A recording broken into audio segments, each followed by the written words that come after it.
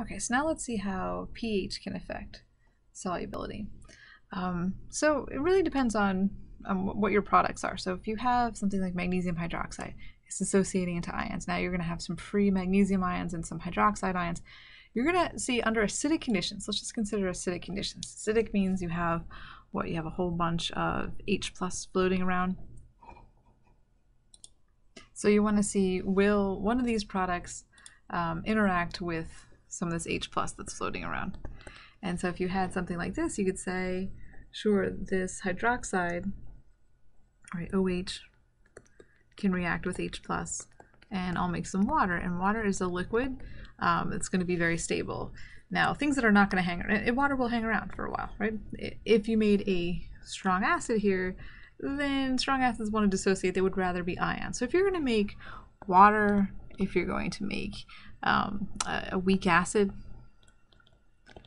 then we would say that the reaction is more, or the solid is more soluble under acidic conditions. So under acidic conditions, we have magnesium hydroxide. It's going to dissociate into magnesium and hydroxide ions. And then this hydroxide ion is going to get, it's going to start interacting with the H+, and so this concentration will decrease, which will force the reaction in that forward direction. So if you remove a product, remember Le Chatelier's principle, if you remove the product, it's going to shift the reaction to the right. So if you remove the product, you're going to shift the reaction to the right, making it more soluble. Shift to, you want to replace those products, and this will make it more soluble. So magnesium hydroxide under acidic conditions will become more soluble. Let's see about PbF2. So look at the anion and see if it's going to react with H+. So if I had F- and H+, I'll make some HF. Yeah, that's a weak acid,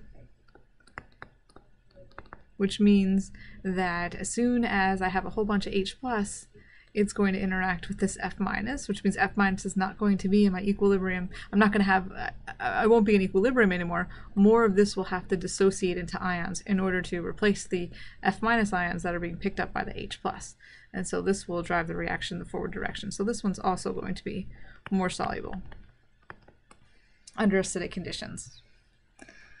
Let's try a couple more. So here's another problem. Same thing. Let's see, nickel. So, but it's the same thing, but now we have to actually write the reaction out. So this nickel hydroxide, nickel 2+, and 2OH-. So whenever you see this OH-, think OH- plus H+. Sure, that's going to make water, and water is going to hang around. So if you make water, you make a weak acid, that's going to stay. So this is going to be more soluble under acidic conditions. Calcium carbonate. Start off just by writing the reactions. CO3 2-, and then look at the anion, the negative one, and see what happens when you react that with water. I'm sorry, with H+. And so when you do that, you're going to get H2CO3, and that is a weak acid. So that'll be more soluble as well. So it would rather look like this. So all we're doing here is looking at the anion, those products. And we're saying if I remove a product, I'm going to shift towards the products, which makes this solid more soluble. So if I remove a product, I shift towards the products. The way I'm removing these products is by adding something that will react with it. I'm going to add H+ to it. It's going to shift it in that direction. Let's try barium fluoride. So that's going to dissociate into barium ions and fluoride ions. So I look at that fluoride ion and I say, will that react with H+? Yes, it will. I make HF, which is another weak acid. Weak acids are going to stay around. So BAF2 is more soluble under acidic conditions. Silver chloride. I get silver and chloride ions. So I look at the chloride ions and I say what happens when that reacts with H+. I make HCl. Oh, what do you know about HCl? That's a strong acid, which means the equilibrium doesn't lie in that direction. It actually goes in that direction. So chloride ions, if they find H+, they would rather just be apart. So this one will not be more soluble under acidic conditions because you made a strong acid. But if you make water or you make a weak acid, then you're going to be fine.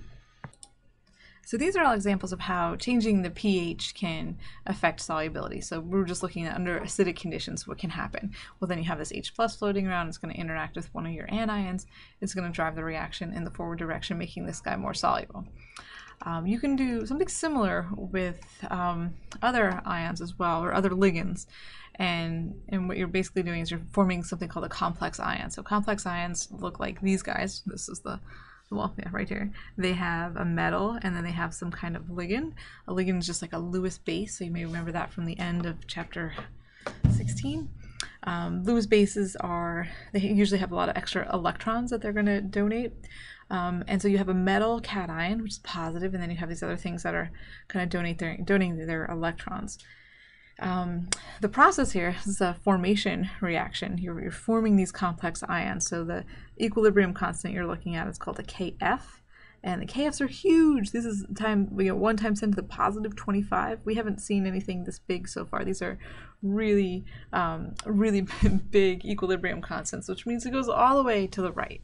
As soon as those two ions as soon as the ligand finds the metal, it's going to want to form this complex. And so what we're going to do now is look at what happens when you have some free silver ions or any of these ions in your solution. If you add something to it that can pull it out of the solution, it'll drive it in the forward direction. So this is another way to make things more soluble. Take solids that are not necessarily very soluble and increase their solubility. So let me give you an example. So if we had something like silver chloride. Silver chloride is a solid, and it can dissociate into silver ions and chloride ions. KSP for this guy, 1.8 × 10 to the negative 10, which is pretty small. It's not very soluble. Now, if I could, changing the pH on this one didn't really help, right? Because the H+ and the Cl- are not going to get together because that would form a strong acid. Strong acids would rather be by themselves. So you can't just change the pH and hope that this guy will get more soluble. You want to work on this ion. So if I can remove the silver ion from the solution, I can shift the reaction in the forward direction, right? If I remove a product, I need to replace those products in order to reach equilibrium.